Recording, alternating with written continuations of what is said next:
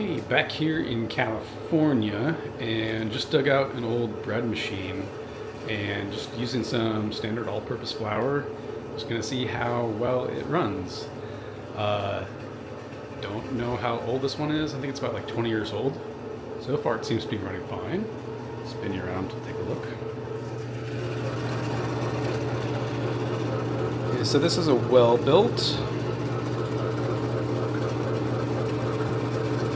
And this is through the first kneading. I'm using a French bread recipe because that's all the ingredients I had.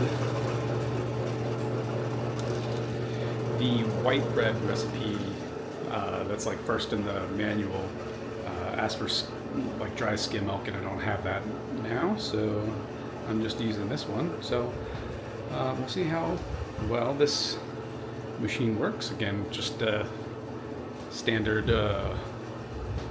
Bob's Red Mill all-purpose flour. So I'm just gonna scrape down.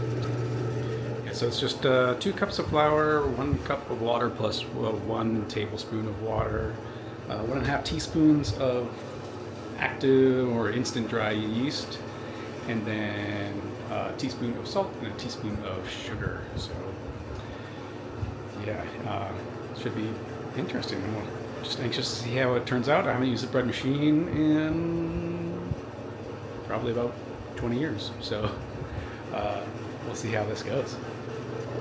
Again, yeah. So this is the first kneading.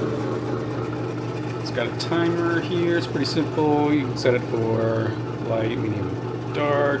It defaults to medium.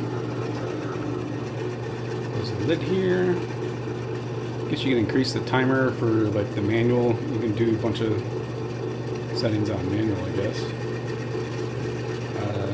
I haven't used one of these in a long time. This one's the Bread Maker by Welbilt.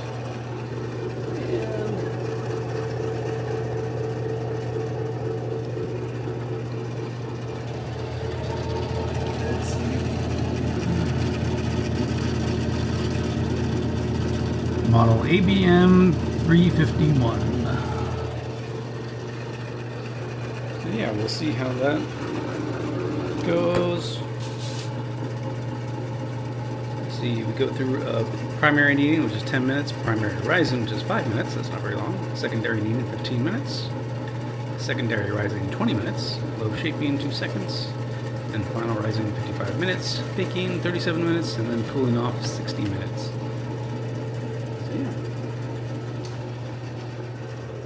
We'll see how this goes, how it turns out. Looks like a pretty good rise here. I think we're in the secondary rising. This might be the final rise. Not sure. An hour and 12 minutes left, so we must be in the final rising. Okay, so our bread machine finished, and you know, it tried its best. It's an older machine. The flour wasn't necessarily the freshest. Yeast was good because I just bought that. But let's take a look at it. All right. You know. It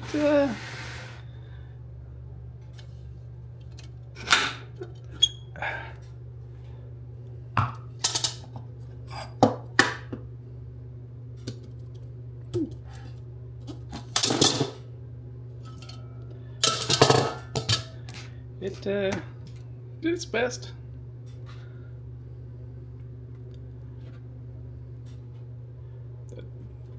Take the freaking see the little mixing arm there.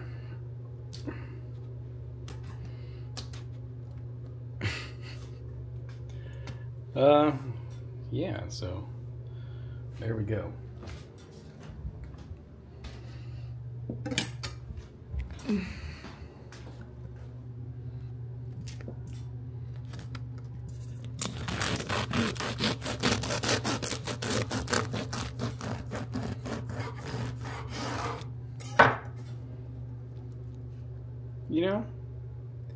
not that bad.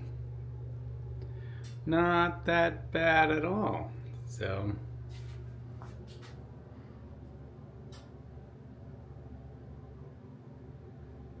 smells good.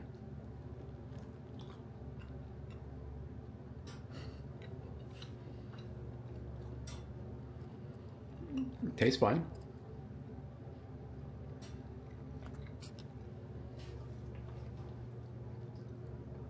Doesn't look amazing, but tastes good.